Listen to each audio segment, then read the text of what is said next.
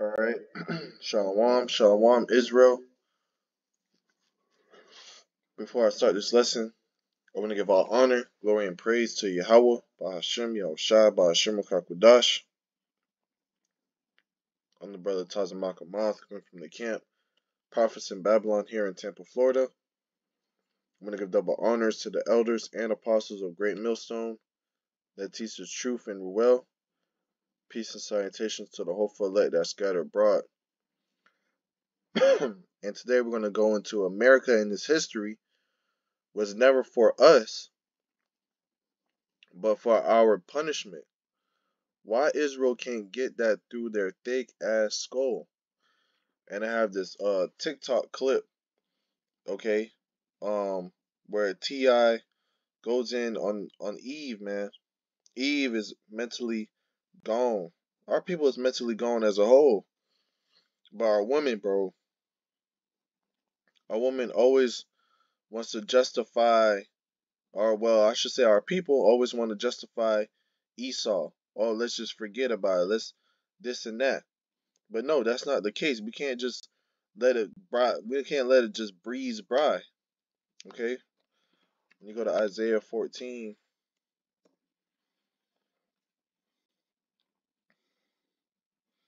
verse 21, it says, "Prepare slaughter for his children for the iniquity of their fathers." Okay? Esau, so-called white race as a whole has not got justice for what they done to the nation of Israel. Okay? And we come back every 3 to 4 generations. All right? They're going to be put in chains. They're going to be put in slavery, man. All right? Prepare slaughter for the children for the iniquity of their fathers. We are our fathers. But Esau has not paid for the iniquity of their fathers. Right? It says that they do not rise, nor possess the land, nor fill the face of the world with cities. For I will rise up against them, saith Yahweh of hosts, and cut off from Babylon the name and remnant and son and nephew, saith Yahweh. Now, why is the Lord only cutting off the son and the nephew? It's because the man holds the seed. Okay? The man holds the seed. So he takes out the men. He's taking out the whole race. Okay? Because they will not be able to reproduce. So when you go to this video that I'm about to play, you can see how destroyed our people are.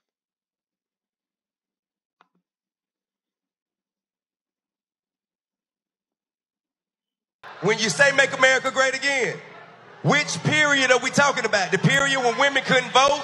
The period when we were hanging from trees? I'll answer. Or like the crack era? Which period in America are you trying to make America like So again? I actually think that I would totally rock a hat right now that said make Black America great again. Because Black America... make America. Before, We're talking about make America. That wasn't the question. I am answering your question. Which period was America great that we're trying to replicate? Which era was it? Tell me. I think... I'll answer your question. Tell me. I'm ready to answer your question. Which era was it? What? Which era was so great? Here's the thing that you guys are forgetting. America was actually one of the... Slavery was all over the world. All over the world. America was... I'm not saying it's okay, so why are you saying, oh? Amen. America was one of the first countries... I want to like you so bad. I'm trying to answer your question. Smart. I want to like you so much. I can't answer the question. I want to hear you. I want to be able to hear them. I want to be able to hear them. If I can't answer the question and you're just going to boo when I say slavery was all over the world, which is a fact, why are you booing a fact? Because you're making light of... No, I'm not. You're making light of the enslavement of people that look like us. You can't make light of that. That ain't nothing you breeze over. I haven't even finished the sentence. How am I making light of anything? You started with some bull. Okay. Make America great again. My comment is, do you accept that that could possibly be construed as a racist remark? And most people, a lot of people go, how could that be racist? Make America great again? I said, so just ask yourself from an African-American experience, when was it ever great in America for the African American? When was it great? So if you're making it great again, it's not including them. So what she was trying to say and did say eventually is that America was one of the first countries to, she said, free our ancestors. Nope, it was one of the last. So it's just revisionist history. And then the question is, why? Why are you doing revisionist history? Because that money is real nice, right? Okay. Now, when you go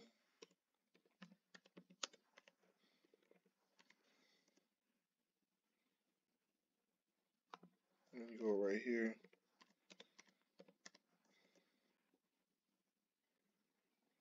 when you go right here to Zechariah chapter 2, verse 8, it says, "For thus saith Yahweh of hosts," it says, "After the glory hath he set me unto the nations which spoiled you." So who spoiled us? As a whole, every nation that, all right, let's actually grab that. Every nation spoiled us, the nation of Israel. We was in captivity to all these different nations. But mainly who did us the worst was Esau. Okay, it says, "For he that toucheth you toucheth the apple of his eye." Now let's go to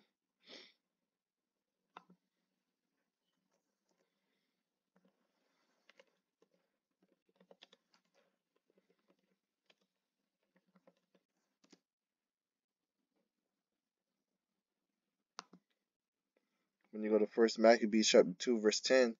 "What nation have not had a part in her kingdom and gotten of her spoils?" Okay, what nation have not gotten and spoiled the nation of Israel? The Lord sent unto nations to spoil us, man. We've been in many captivities, but Esau done us the worst, man. Esau, Edom done us the worst. Okay, and for her to justify, our people going to slavery, it shows you how destroyed we are. Okay, let's go to Deuteronomy chapter 28. The curses.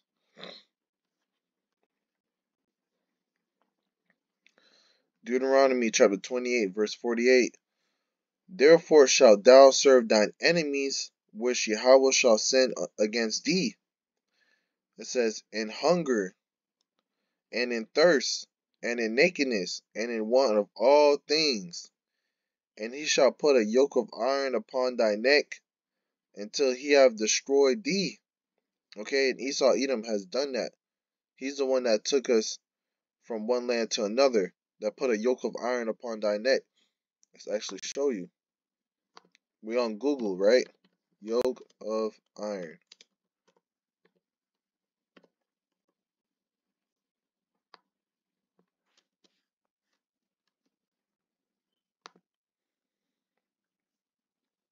Let's just show you.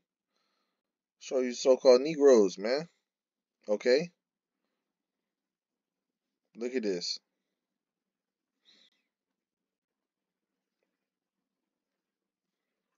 We fit the curses, man. We fit these curses.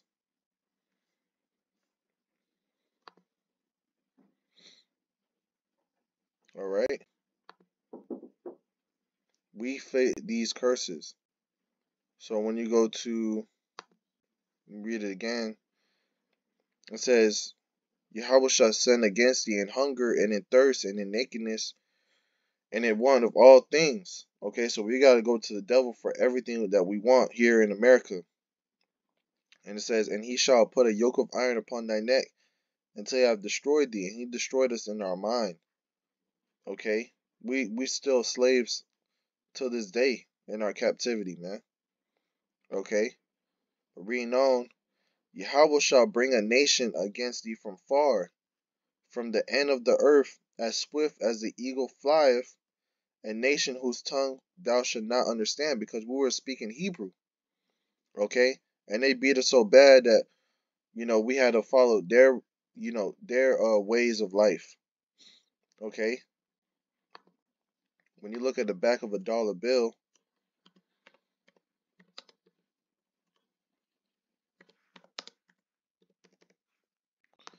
you see the back of a dollar bill, you see an eagle. Okay, you see an eagle. All right. And it says, Yahweh shall bring a nation against thee from far. All right. From the end of the earth, as swift as the eagle flieth.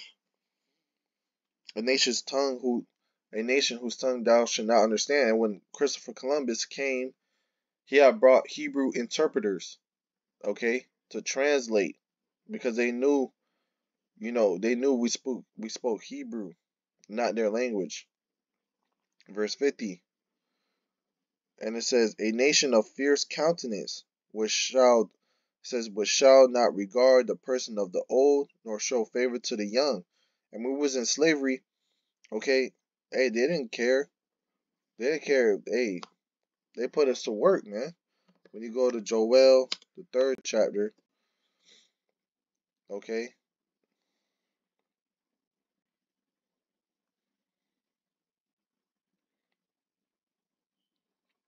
and it says, behold, I will raise them out of your, Joel 3 and 7. It says, behold, I will raise them out of their place, whether ye have sold them, and will return your recompense upon your own head. And it says, and I will sell your sons and your daughters into the hand of the children of Judah, and they shall sell them to the Sabeans, to a people far off, and Yahweh has spoken it. Okay, so our sons were sold, our daughters were sold.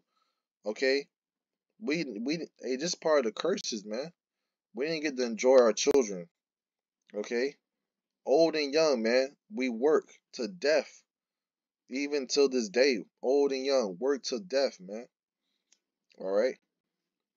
When you jump down to verse 68, and it says, and Yahweh shall bring thee into Egypt again with ships.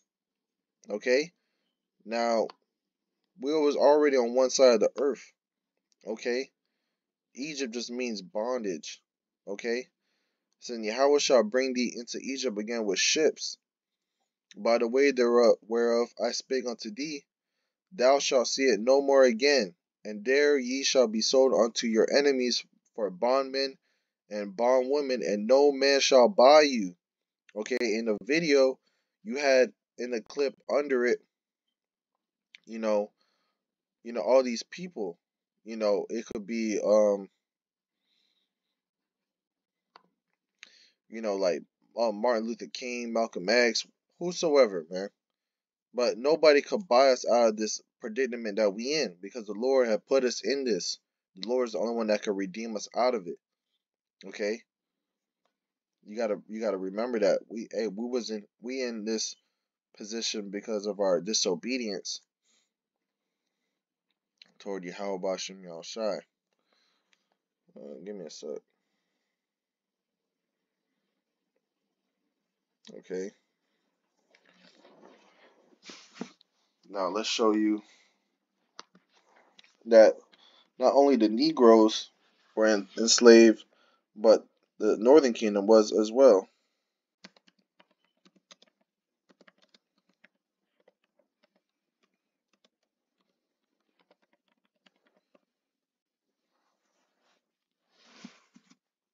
It says Jeremiah 50 and 33. Thus saith Yahweh of hosts,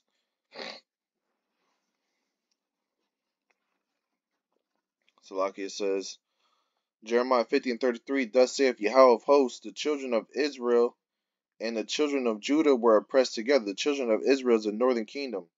The Latin tribes, the so-called Native Americans. Okay, the children of Israel and the children of Judah were oppressed together. The children of Judah would be the Southern Kingdom. The so-called Negroes. The Benjaminites and Levites. Okay, which will be today your Haitians and your Jamaicans, West Indians, I should say. And it says the children of Judah were oppressed together. So Israel and Judah were oppressed together. We was enslaved together. All right, and it says, and all that took them captives held them fast.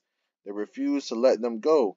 And what that reminds you of, That reminds you of the time that we was in Egypt, where Moses was telling Pharaoh, "Let my people go, let my people go," and they refused to let them go.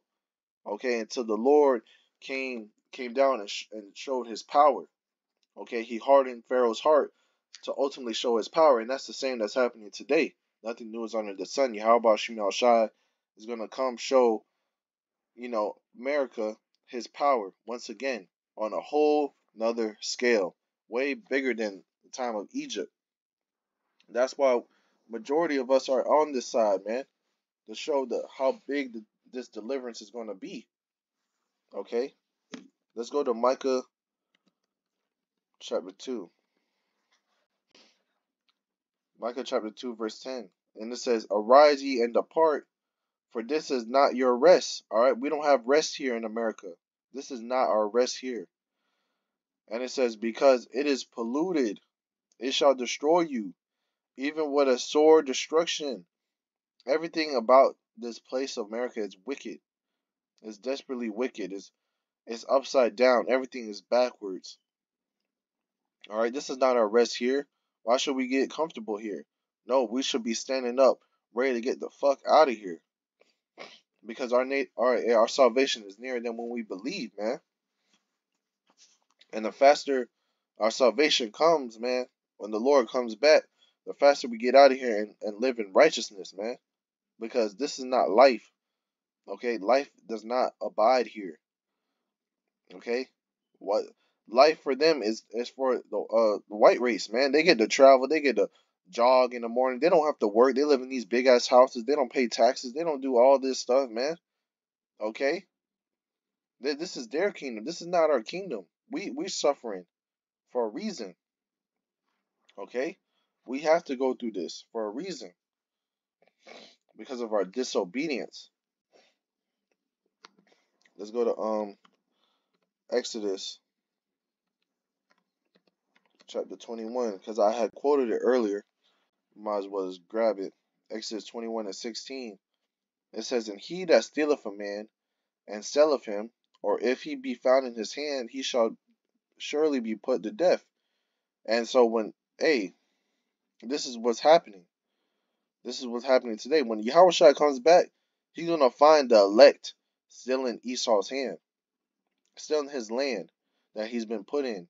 Okay? And guess what the Lord's gonna do? Put the whole race of Edomites to death, man, by burning them up. The same thing he did with ancient Egypt. Okay? He's gonna put them to death because we've been found in their hand. The Esau Edom has stole us and took us from one land to another, man, and sold us, okay, as on auction blocks. You think the Lord is pleased with that? Hell no. Let's go to Daniel the 7th chapter. All right, go down to verse 25. And it says, "And he shall speak great words against the Most High, and shall wear out the saints of the Most High." Okay? Esau Edom wears us out. When you go to saints, just mean Israelites. Um, let's see if I can prove that. Give me 1 second.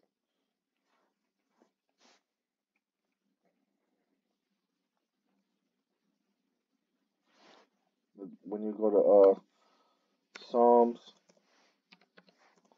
148, go down towards the last verse. Psalms 148 and 14. "He also exalteth the horn of his people, the praise of all his saints, even of the children of Israel, a people near unto him. Praise ye Yahweh." So the saints are the Israelites. But when you go back, Daniel 7:25, "And he shall speak great words against the Most High." This is Esau we're talking about. "And he shall wear out the saints of the Most High, and think to change times and laws," which he does, "and they shall be given into his hand until a time and times and dividing of time." All right, let's look up this word "where." Okay, it says to harass constantly. To harass constantly. So when it says wear out the saints of the Most High, it's to harass us constantly.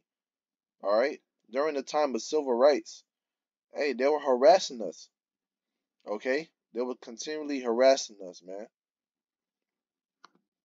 Having segregation and all this stuff, man. Okay, they were harassing us constantly to wear us out, and they do that today. What do police do? They harass you. Oh, can you get out? Can you step out the car? Oh, it smells like weed. Oh, can you do this? Can you do that? Can you do this? Can you do that? Your boss say, "Oh, you haven't finished the work. Can you come in?" You know what I'm saying? Harassing us, man. We don't have rest here. We got pockets full of holes. Okay, we can't enjoy our time. Hey, because we know this is not our kingdom. This is not our captivity, bro. But wait until Yahushua comes back. We're gonna enjoy our time. We're gonna hey, because it's gonna be an everlasting kingdom. It's gonna be an everlasting kingdom for us, and we're gonna enjoy it. Okay. Let's go to the book of Nahum, chapter 3. Because how was America founded? All right, by blood. Nahum. This is the book of Nahum, chapter 3, verse 1. Woe to the bloody city. Okay, woe. When you go to the word woe, it means destruction, right? To the bloody city. How was America founded? By blood, man. By violence. Okay. Hey, they slaughtered the Native Americans here. They beat us to a crisp. They lynched us. All right. They made mockery of us. Let's actually look it up, man. Hey, because Yahweh Shem Yahshai is a judge, right? Hey, what's the best thing to have during the time of court? Audio and pictures. Okay? Audio and pictures, man. You think the Lord forgot this? Okay? You think the Lord forgot this? This is gathering the fucking devils, man. Do you think they're not gonna pay for that? You think they're not gonna pay? Trust me, man. You think they're not finna pay? You gotta remember, man. Hey, this was us back in the day, man. A whole valley full of devils watching you to die on the tree. Okay, to get lynched, to get scoffed, to get mocked at, to get laughed at, man. Okay? When you go to KKK, what do you see? The same thing. They hate the Negroes. Okay? Everything here is against us. They hate us here. Okay? Woe to the bloody city. It is all full of lies and robbery, right? Because America was all full of lies and robbery. They lie about everything. When they signed that Declaration of Independence in 1776, that was not for us. That was for them. That was for them. We're still counted 3/5 of a man. All right. It says it is all full of lies and robbery. The prey departeth not. Okay. Let's jump down to verse 4. It says, because of the multitude of the whoredoms of the well-favored harlot, which is America. In Revelation, it talks about the harlot. Okay, which will symbolize America, man. The well-favored harlot is America. Okay, hey, because it tells you how the beast shall hate the whore rise on the beast. This is America, man. It says because the beast will be consists of the NATO and the EU, man. But let's read. It says, because of the multitude of the whoredoms of the well-favored harlot, the mistress of witchcrafts, that selleth nations through her whoredoms, and families through her witchcrafts. Okay, America does nothing but witchcraft through your media, through your different brands. Okay, all right, that's all witchcraft.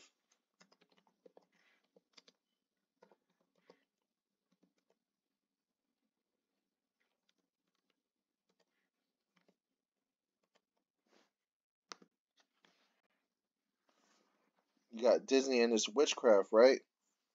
They're not gonna show you that shit, man. But hey, it's all symbolism. Everything is symbolism. It's in there. Okay. All right.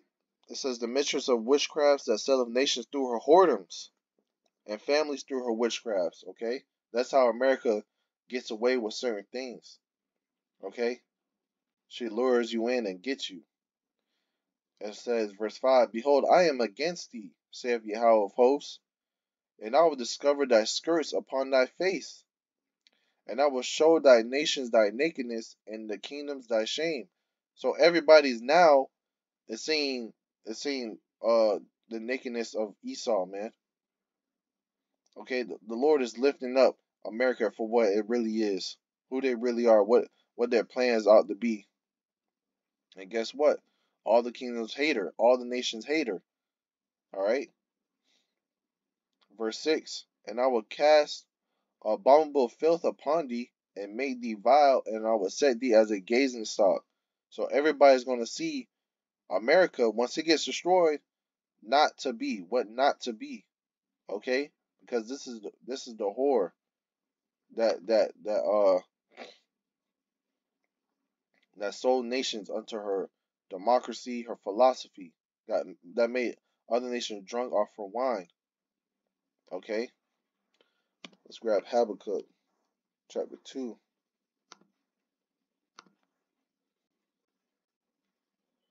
Habakkuk 2 and 4. It says, Behold, his soul which is lifted up is not upright in him, but the just shall live by his faith, right? His soul. Whose soul? Esau, Edom, the nation of Esau. His soul which is lifted up is not upright in him. All right? He's a wicked man. He was born and made to be wicked. All right? Verse 5. Yet also, because he transgresseth by wine, he is a proud man. All right? Neither keepeth at home, who enlargeth his desire as hell, and is as death. And is as death. Everything this man touches, it dies. Okay? It's death. And cannot be satisfied. He was never satisfied. He can't be satisfied with blood. Okay? But gathereth unto him all nations, and heapeth unto him all people.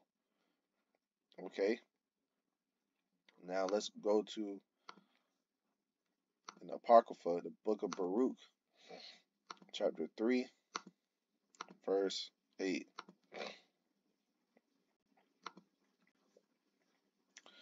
And it says, Behold, we are yet this day in our captivity. Okay, so we are still today in our captivity, man. No matter what you think or how you feel, we still enslaved under this devil. It says, Where thou hast scattered us, the Lord scattered us everywhere. Okay, that was part of the curses. Okay, you're going to have Israelites in Africa, Israelites in Australia, Israelites in China, all over, right? It says, For a reproach and a curse. So we're under curses of Deuteronomy 28. And to be subject to payments. Okay? We got to pay bills. We got to pay taxes. That's how we know we're still in captivity. According to all the iniquities of our fathers, which we are our fathers. Okay? We come back. It's called reincarnation. We come back. We are our forefathers. And it says, which departed from the Lord our power, because we made a covenant with the Lord and we broke it. All right. Now let's go to the 4th chapter, starting at verse 4. It says, O Israel, happy are we, for things that are pleasing to the Most High are made known to us. Be of good cheer, my people, the memorial of Israel. Ye were sold to the nations, not for your destruction, but because ye moved the Most High to wrath. So this is the Lord. The reason why we went through all that slavery, everything from different captivities, from the Babylonians to the Medes to the Persians to the Greeks to the Romans to today, is because we moved the Most High to wrath. All right, we were serving other idols. We were not serving the Lord. Okay, ye were delivered unto the enemies. So the Lord handed us over to them for our punishment. You know, when you do bad, your father gets the belt and whoop your ass. That's what the Heavenly Father did to us. He whooped our fucking ass and humbled us to a crisp to know not to do that shit again. Okay? And when Yahushua comes back, we ain't gonna do that again because we're gonna be under the second covenant. Okay? Verse 7. For ye provoked him that made you by sacrificing unto devils. Okay? We're serving unto different idols, bowing down to them, sacrificing unto them, Molech and so forth. Right? And it says, and not to the Most High. Okay? We wasn't reverencing our Father, Yahweh Ba'Shem Yahushai. We was serving everything else but him. Verse 8. Ye have forgotten the everlasting power that brought you up, and ye have grieved Jerusalem that nursed you. Okay? Come on, bro. This is heavy. Verse 9.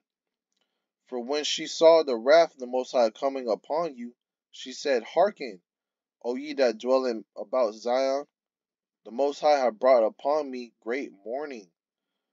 For I saw the captivity of my sons and daughters, which the everlasting brought upon them. With joy did I nourish them, but sent them away with weeping and mourning. Okay? Let no man rejoice over me, a widow, and forsaken of many, who for the sins of my children am left desolate, because they departed from the law of the Most High, which is talking about us. Okay, we're a widow, but now we're getting married back to our Lord Yahweh Shai, because Yahweh Shai is our advocator and our mediator. He's our mediator to get back to the Father. Okay, he speaks to the Father. We have to go through the Son to get to the Father. All right, so we could be married back. All right. Verse 13, they knew not his statutes, nor walked in the ways of his commandments, nor trod in the paths of discipline in his righteousness. Let them that dwell about Zion come, and remember ye the captivity of my sons and daughters, which the everlasting hath brought upon them. For he hath brought a nation upon them from far, a shameless nation, and of a strange language, as we just read, Deuteronomy 28. It says, who neither reverence old man, nor pity child. Okay, we read that. Verse 16, these have carried away the dear beloved children of the widow, and left her that was alone desolate without daughters. Alright, and it says, but what can I help you? For he that brought these plagues upon you will deliver you from the hands of your enemies. And that's what's going to happen when Yahweh Shai comes back. All our enemies are going to see us. Let's just grab that real quick. Wisdom of Solomon 5:1. Then shall the righteous man stand in great boldness before the face of such that have afflicted him, right? Esau and all these nations, and have made no account of his labors. When they see it, they shall be troubled with terrible fear, and shall be amazed at the strangeness of his salvation, so far beyond all that they look for. Okay? So, hey, when we get, hey, Lord willing, to be us, we be part of the elect. Hey, when all these nations look up at us, they be like, why? Oh, the Negro got beamed up. Oh, he's getting salvation. Yeah, us. Because Yahushua is coming to back save his elect. All right? So, hey, man, I don't know why Israel can't get through their thick skull, but they soon going to see it, man. All right? This is not our rest. Wake up. All right, but with that, Lord willing, this lesson been edifying. I want to give all honor, glory, and praise to Yahweh, Ba'Shem Yahushua, Ba'Shem Kakudash. Till next time, I say Shalom.